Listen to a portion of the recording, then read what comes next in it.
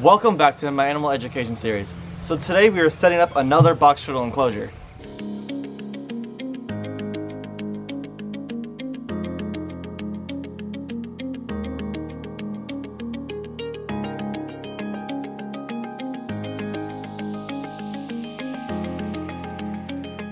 So you guys have kept up with the channel recently. About a month ago I set up the box turtle enclosure for the same box turtle. So you may be wondering why I'm doing it again. Well, I'm doing that because, as I mentioned in that video, box turtles are very destructive. My box turtle, Yertle specifically, is insanely destructive and has decided to remodel her enclosure multiple times to better fit her needs, including unburying all the plants, killing multiple plants that I've put in there. I've put 2 or 3 different pothos plants in there, all of which have been killed by her. Undug and flipped over her hide a couple of times, flipped over her water bowl, moved all of the substrate into the water bowl, so I had to actually unbury it to even find it at one point. She's very destructive, and it's kind of a pain to have this turtle. This cage even looks semi-decent, because within 2 hours this turtle just destroys it again. So today we're using excavator clay to make her a new hide. And basically, if you've never used excavator clay before, it's almost like concrete that is adhered to the glass, which is why we cleared all the dirt out of this, so it can adhere to the glass and she can't move it out of the way. So what we're gonna do is we're gonna make a tree. We have plenty of tree bark over here that we can use. And sorry for the hair, I'm just looking down, it makes it kind of hard. But we're gonna make a tree right here in the corner. We're gonna put a built-in pot right here for another tall plant. I have a palm that I bought from Walmart that we're gonna try to put in there, because it's tall and she can't walk on top of it and break it. So we have the built-in plant here. It's gonna kind of slope down this way, and all of this area here will be a big cave for her to go into. We already measured how tall she is. She's just over 3.5 inches, so we're gonna make it with plenty of space for her to fit in there, be able to turn around, and then as she grows a little bit bigger, we will accommodate for that as well.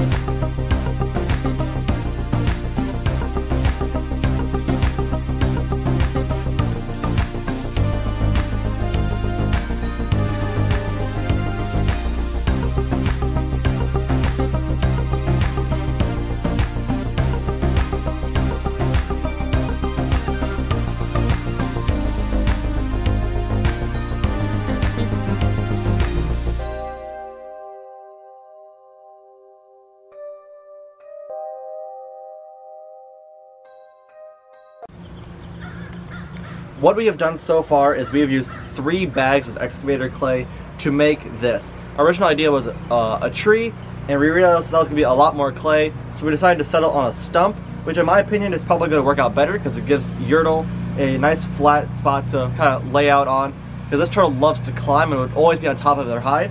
So this is a good idea because they can climb right up and sit up there as well, go in the hide. So as you can see down here, we decided to use styrofoam cups and plates. And we use that because usually we would use plastic water bottles or like the bottom of a milk jug, something like that.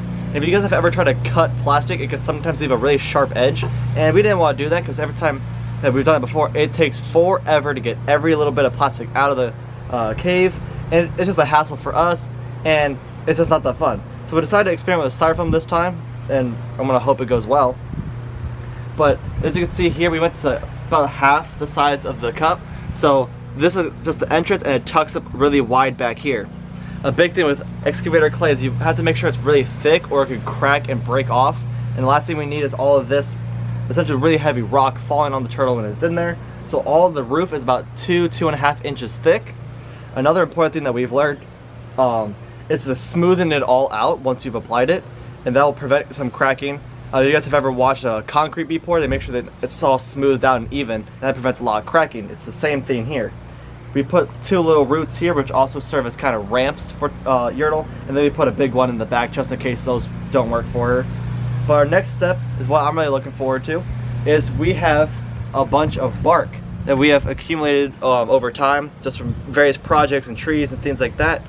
And especially this piece right here, this is a really good one. It's got a lot of texture and moss on it. So I think this will be really good for this tank. So what we're gonna do is, while this is still soft, we're gonna place all this bark on here.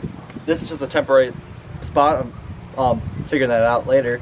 But we're gonna push it into the clay right there, and then it's gonna harden into the clay and kind of be a permanent part of the structure.